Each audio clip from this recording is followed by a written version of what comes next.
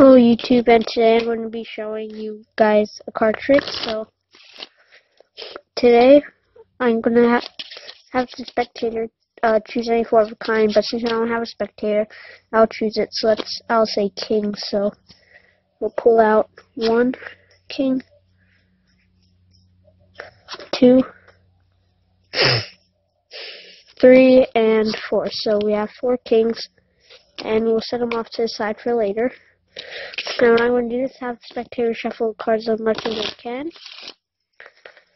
and make a selection on the deck. So let's say it's the ace of clubs. So what I'm going to do, take the ace, give the cards like a few cuts and a shuffle.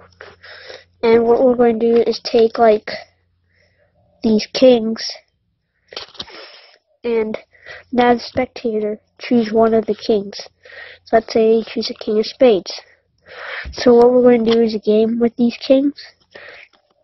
So I'm going to flip over this king, and basically you're going to have to catch me doing it. So it'll be hard to catch me. We'll have 3 tries. If you catch me once, then you'll win. Okay, so we have king. 3, 2, 1.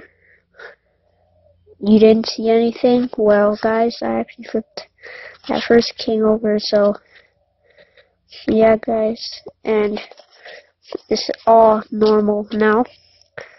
But 3, 2, 1, the king actually flips over right here, right now. So that's nice to know. So we have 1, 2, 3, 4 kings.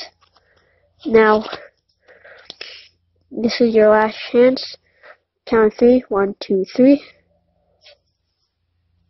Well, I guess you guys failed that time, so if you guys saw that, then you would have won. But you know, guys, we actually have 3 kings here, because this card is not a king. The whole time it was here, it was actually your card, the ace of clubs. So